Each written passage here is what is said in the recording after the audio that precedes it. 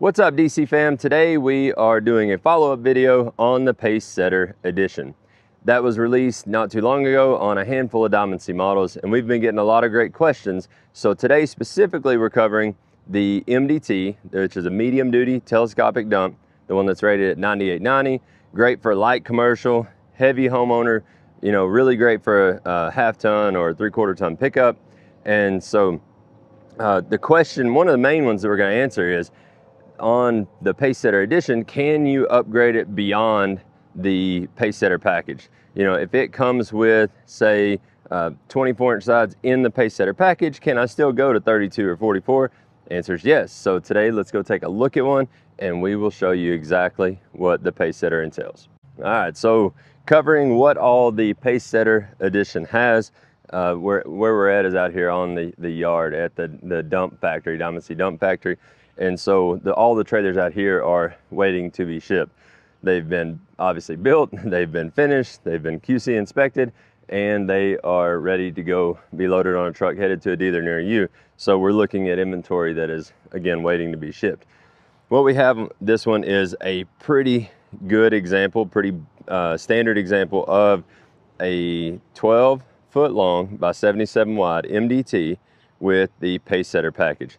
So we'll start at the front. The Pacesetter package does include a 12K spring-loaded drop leg jack, includes a solar panel for tending the battery. So let's talk about solar panel for just a moment. The myth of a solar panel is that it's going to keep your battery charged. Say you're dumping this trailer 6-8 times a day, pretty hard, and you know you're loaded heavy every time. You know, it ends up running the battery down. Solar panel, yes, will be trickle charging that battery during that time, but you will outpace the solar panel pretty fast as far as how much the pump draws versus how much energy the solar panel puts back. The idea of the solar panel is, if in between jobs the trailer sits for 2 weeks out in the sun, then it is constantly gathering that energy and putting it back in the battery. So just know solar panels are meant to be as a kind of battery tender, more than like a direct feed to keep the battery charged. It comes with MDT 110 plug there that is a charger. So if you know the next day you're going to be going back to work and your battery is low, go ahead and plug it in. That'll charge the battery up back, and from a dead battery in about 6 hours, charges it right back up. So just a side note. But it comes with the solar panel. The Pacesetter package also comes with the 24-inch tall sides. So the standard side, you can see like that little GST, the standard side is 18-inch like that. So MDT is 24-inch side, gives you a little bit more cubic volume in the bed of the trailer, where if you're hauling mulch, things like that, trash, gives you a little more cubic volume. Also, the board bracket with raised front is included in Pacesetter, which if you've heard me say in other videos, I call it kind of like cheap insurance when you get the board bracket with raised front option, because it allows you to load over the side with a bucket, and if your bucket hits the board, not a big deal. If it busts the board, you can replace it. If you were to hit the powder coat with it, while the DM coating is very strong, it's still no match for a big heavy metal bucket, and you'd rather not be tearing up your powder and having to touch up in those things. So board bracket's a great option, plus it gives you a little more cubic volume, just a little bit more. We raise the front so that the tarp does, evenly go over the top of the board as well. And let's see, there's a 12K jack, solar panel, 24-inch side, raised front board. Oh, also it does come with the slide-in ramps in the back, the Pacesetter package. So it allows you to be able to load up to about an 8,000-pound machine in this trailer. Machine, tractor, ATVs, what have you, to be able to load in the trailer. So all of that, those are options that were the most popular. So when we put together this Pacesetter package, we looked at the data and looked at, okay, what brings the most value to the customer? What is the customer already, for the most, majority, what are they selecting? So we took those options and grouped them together, and at an extraordinary value, if you will, sounds kind of cliche, but that's what it is we put all those together in one package, similar to like what you see in the automotive industry when, you know, you've got these packages that have, you know, the best options grouped in them, and then it's a value. If you were to split them all out by themselves, you end up paying more. So that's what we did with the MDT along with those other FMAX series on the Pacesetter Edition, is that we grouped all those options together and brought them to you at a better value to you, so that it makes the work that you do more meaningful, right? And it allows you to enter that investment at a lower cost and get more value, you know, in your purchase. So you can jump on diamondsea.com and build an MDT. Obviously you see some other colors out here. You can do a ton of different other colors. You can go, again, you can build it beyond the Pacesetter. So you can go, this one's 24, you can go to 32, you can go to 44-inch sides, you can go to 10 gauge body versus the 12. We've talked about that in some other videos. You know, we as a company on this class of dump trailer and down, so 9890 dump, the GDT, which is 7,000, GST, which is 6,000. We believe the 12 gauge body is primo for those. A lot of other manufacturers, they use a 10 gauge, but it's because they are already buying that in volume for their big dump trailers. So it actually, yeah, it works fine, but the downside is it robs payload from your lift capacity if you don't actually need it. And in these classes, 98% of the people buying this dump trailer don't need the 10 gauge body. So we run a 12 gauge to give you more payload capacity. So anyways, that's an option you can get. Let's see, what are some other ones? You can get a heavy duty 3/16 super heavy duty fender.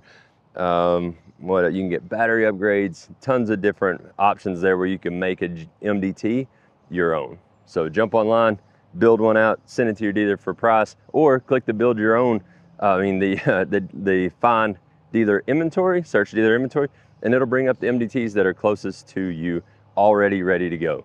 We'll see you on the road. Wait, hold on.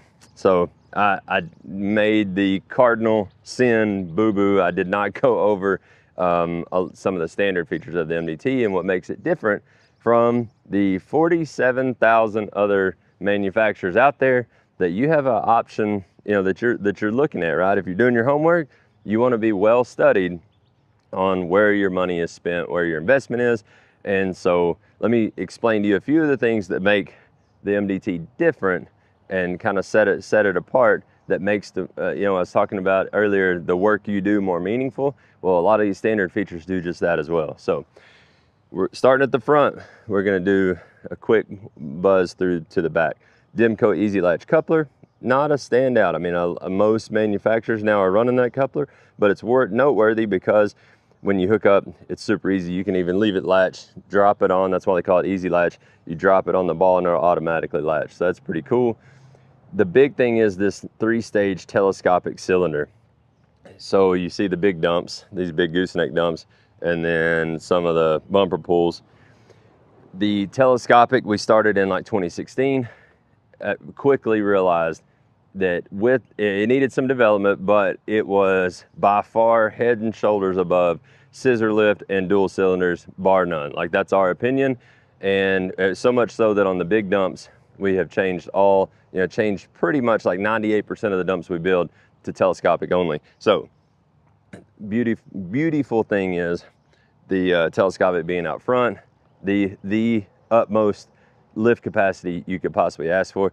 Even though this is a lighter weight dump trailer, you still, when you get single cylinders or a small scissor under there, easy to front load it, hard on the dump to make it dump it, versus with the cylinder in front, you'll never question it. You will never question it.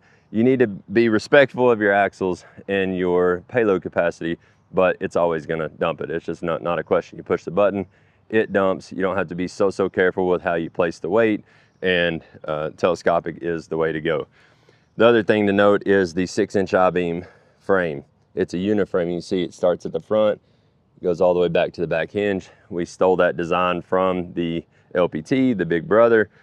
We pioneered, Diamond Sea did, back in 2008-9, the I-beam frame low pro dump. So we integrated that design a couple of years ago into the MDT, GDT, GST dump trailers. You can see the dump frame, actually, when it sets down inside the I-beam, giving it a ultra low deck height. So very notable is that frame there. You have a little bit of space there where the cylinder is that you could, if you needed to, put, well, you see some stuff on the other side, a chain, straps, whatnot. The other main thing to look at is other small dumps, its size.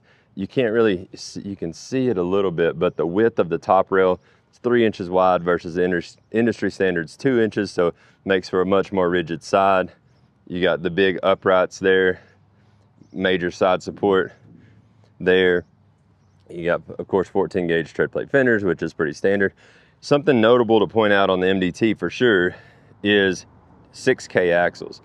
Everybody in this class is going to go with a 5,200 pound axle in a 10,000 pound rated trailer. We go with 6s. It was, I mean, it's literally a few dollars different, and you get a heavier tube, pretty much runs the same hub. But the cool thing is it is a little bit heavier duty axle, because the last thing you want to do is tap a curb loaded and bend a spindle, because the tendency with dump trailers, we know, is for people to overload them. So we run 6K axles, still rated on 9890. 6K axles are definitely a plus. You got the 3-way tailgate, which we call, so it opens as a spreader gate, drops as a truck tailgate, opens as barn doors. Pretty much everybody runs a combo gate like that. And then you have the mechanical door holdbacks, no chains. So that's a nice feature that most everybody else has, either a plunger style or chains, whereas that's a lot more user friendly. The last thing I'll point out to note is the central seam design. It's a big thing. We've done that for a long time. When you're looking at other manufacturers, check out how the body is constructed. We talked about the top rail already, wherever my hand is. We talked about the top rail, how wide it is, how big the side supports are. Check out the seam in the floor.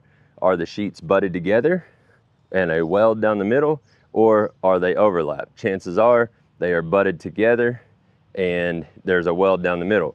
The overlap is so much stronger when you have the, you know, for a 2, 3, 4 inch wide span, you have double the sheets and it's stitched. You will never break through that, versus on the stitch body, or not stitch, but the solid weld body where the joint is all the way the length of the trailer, much more susceptible to being broke or torn open. I've seen daylight on brand new ones sitting on dealers' yards, because that's such a long, I mean, 20 minutes long to weld all from front to back like that. And so, I mean, the guy gets tired, lady gets tired welding it, and it just doesn't, I mean, it's just not the best design. This is definitely a lot stronger. And the other thing, other design people have, they'll have a solid sheet and have welds in each corner. That's a no-no, because nature of dump trailers, you're hauling dirt, manure, you know, gravel, you name it. You're hauling any of that kind of stuff in there. It gets stuck or stays, you don't rinse it out. And the porosity, any porosity in a weld lets moisture leach in and then starts rust, especially whenever, you know, this gets scratched up. When it's nice and new and it's covered, not as bad, but when it gets scratched up, the ability to let moisture in starts rusting your corners out, and you don't want that in an investment like that. So definitely central seam, overlap, no seam, no weld in the corners.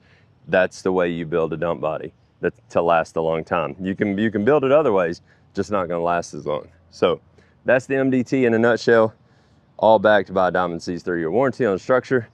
Components have their individual warranties. Again, tons of different options available on the MDT. We'll see you on the road.